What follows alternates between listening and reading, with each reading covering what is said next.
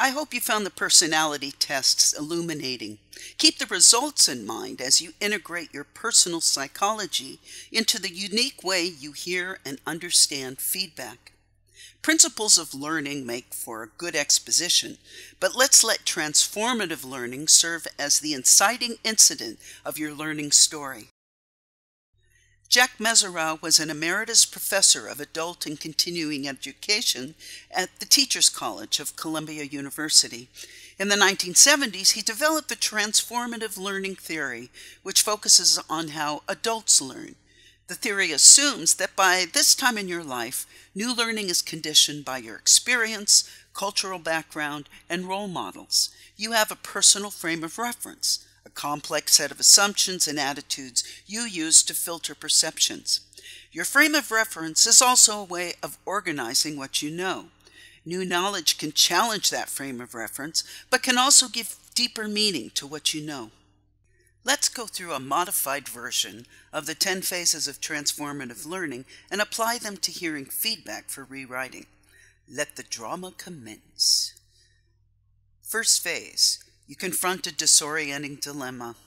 In this phase, you're confronted with new knowledge that disrupts your frame of reference. How will you integrate this new knowledge? Is this new information even worth integrating? Both constructive feedback and feedback that is poorly stated can change how you think about your work. Disoriented, defensive, and overwhelmed, you feel like you'll never be able to move forward with a rewrite. But you will. Phase 2. You examine and manage your emotions. Resistance to new knowledge provokes anxiety and discomfort. You are given a choice: squelch how you feel or think about why you feel the way you do. Hearing feedback starts with thinking about how you reacted to the feedback and why. There is no shame in finishing an imperfect first draft. There is no shame when you're emotionally triggered. It's worth taking the time to work through these feelings before thinking about rewriting. Phase 3. You assess your assumptions. After thinking about how you feel, you turn to thinking about how you think and the assumptions you make that can block embracing new knowledge. It takes courage to reassess your assumptions and resolve conflicted thinking. Once you have resolved how and why you are emotionally triggered by the feedback, you can better alter your thinking. You assess if and where the assumptions you made in your writing need to change. However, critical reflection is as much about you as it is about your work. Phase 4. You recognize that others go through this process too. Everyone struggles mentally and emotionally when integrating new knowledge. No, you are not alone, but you do have a unique style of learning. This phase is a reminder that receiving feedback challenges every writer. Translating that feedback into something useful for a rewrite takes time and practice. We will get into detail, promise. Phase 5. You explore options and actions. There is no single way to embrace the new knowledge that alters your frame of reference. You do this in your own way. However, you may need new tools to better incorporate new knowledge into your style of learning. Following a critique, you may find yourself overwhelmed with possible options for a rewrite. Makes sense. Think about these options, play with them, see what might fit, but make no commitments yet. We'll get there. Phase 6. You plan a course of action. To move forward may require remodeling your frame of reference and reorganizing your thoughts. You may need additional skills to do this. Changing your mind can be challenging. We'll take a deeper look at this in a later lesson.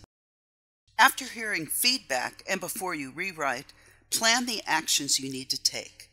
This can include taking time to let your subconscious process the feedback, critically reflecting on your intention or arguments, thinking about your characters' backstories, or other actions that prepare you to rewrite. Phase 7.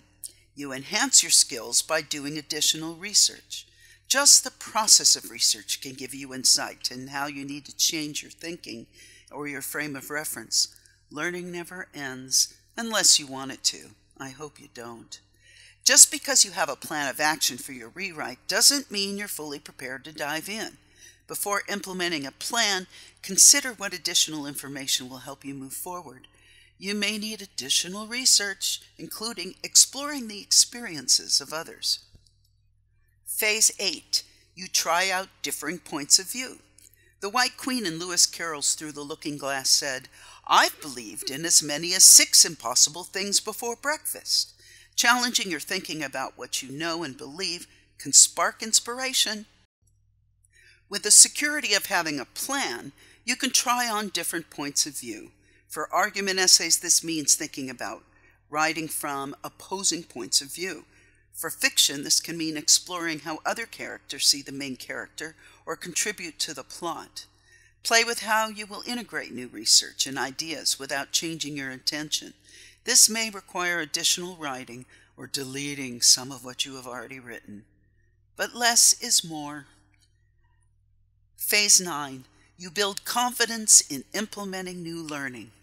Confidence comes from experience and trusting yourself so that, yes, you know that you can learn this and do this. With confidence in your skills, you are better able to integrate new knowledge.